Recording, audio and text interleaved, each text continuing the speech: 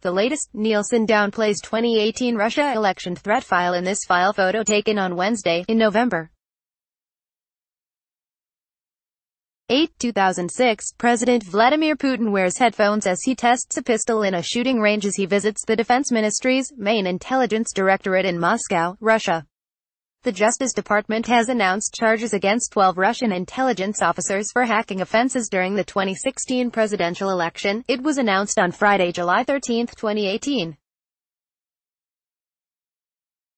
Dmitry Ostakov, Sputnik, Kremlin pool photo via AP, Philadelphia, AP, the latest on U.S. election officials meeting, all times local, 1:10 p.m. The U.S. Homeland Security Secretary says there are no signs Russia is targeting the 2018 midterm elections for cyberattacks with the scale and scope it used in 2016. Kirsten Nielsen spoke Saturday at a Philadelphia conference of U.S. state secretaries of state from across the country. Nielsen's boss, President Donald Trump, has not said Russia tried to influence the 2016 elections, and Russia has denied interfering.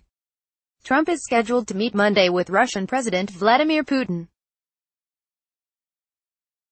But Nielsen said Friday's indictments of 12 Russian intelligence officers on charges of election-related hacking show the federal government won't tolerate incursions. Nielsen says there's intelligence Russia is using social media to foster divisiveness among the American people.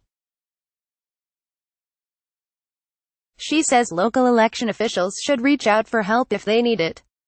This item has been corrected to show the first name is spelled as Kirsten, not Christian, 12:40 p.m. Some state election officials say the federal government is doing a better job of communicating about cyber risks as the nation prepares for 2018 midterm elections. State secretaries of state and other top election officials are meeting in Philadelphia amid fresh allegations of Russia's interference in the 2016 presidential elections. Missouri Republican Secretary of State Jay Ashcroft says he now is able to reach the Department of Homeland Security about threats to election systems. He says previously the federal authorities would say they talked to the states but not always say whom they reached.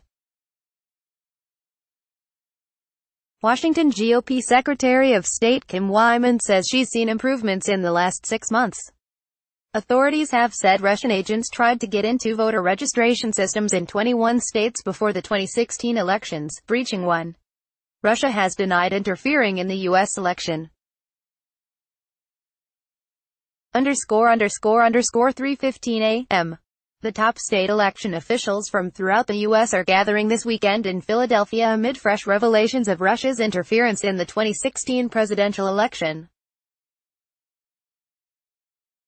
The annual gathering has typically been a low-key affair highlighting such things as voter registration and balloting devices.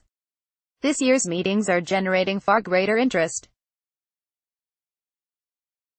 The conference is sandwiched between Friday's indictments of 12 Russian military intelligence officers alleged to have hacked into Democratic Party and campaign accounts, and President Donald Trump's long-awaited meeting on Monday with Russian President Vladimir Putin.